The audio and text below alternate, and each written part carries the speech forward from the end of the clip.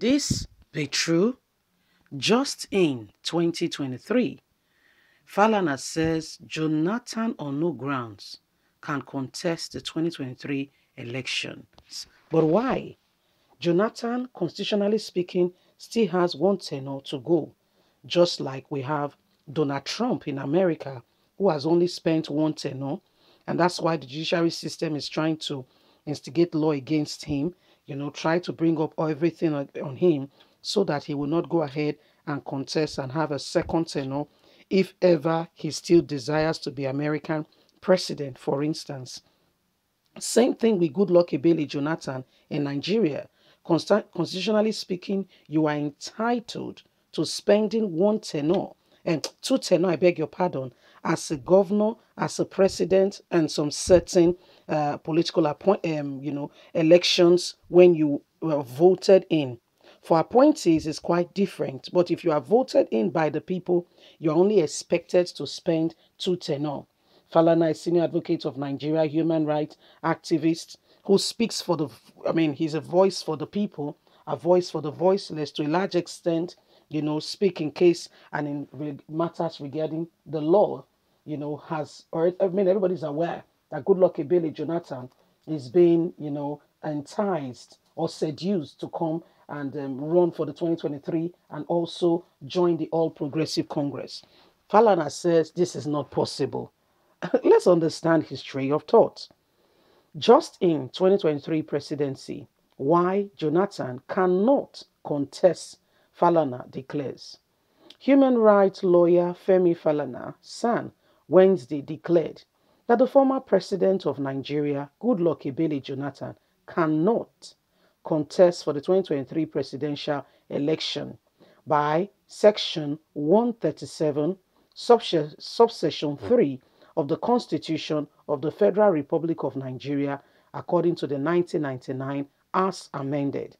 There have been speculations that the former president may join the All Progressive Congress, jumping from the People Democratic Party to contest the 2023 presidency.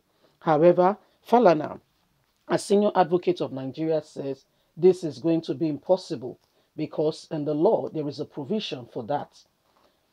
Jonathan was elected president in 2011 but lost to Muhammadu Buhari in 2015.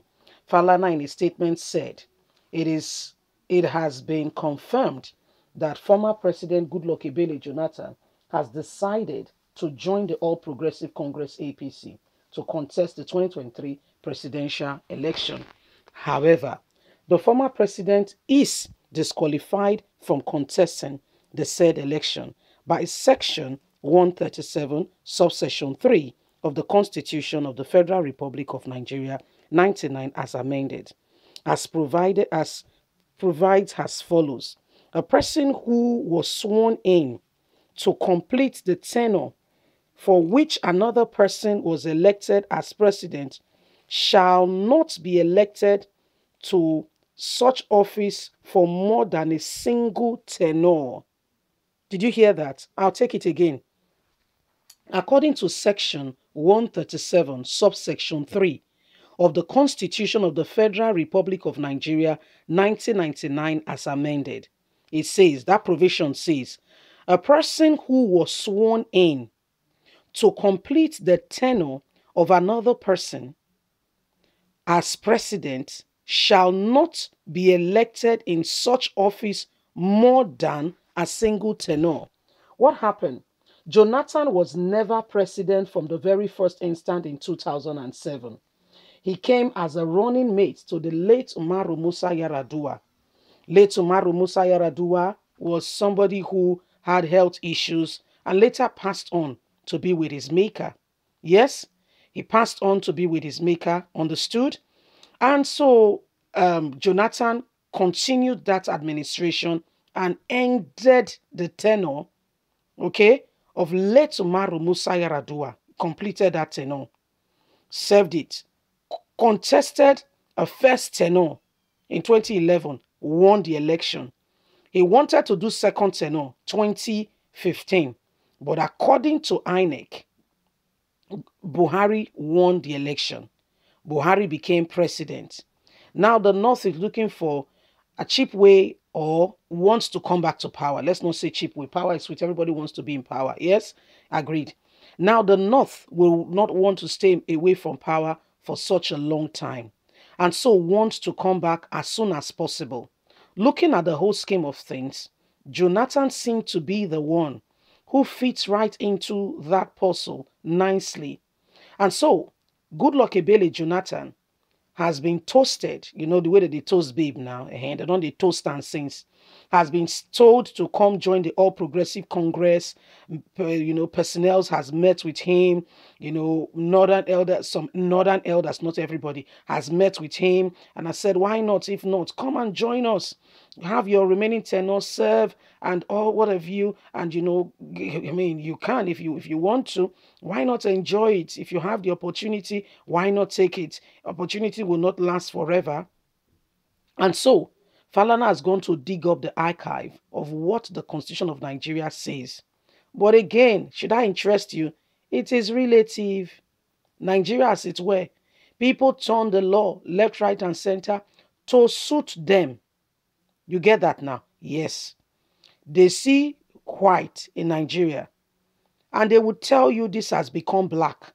Henceforth, you should accept it, take it, relate with it, as black.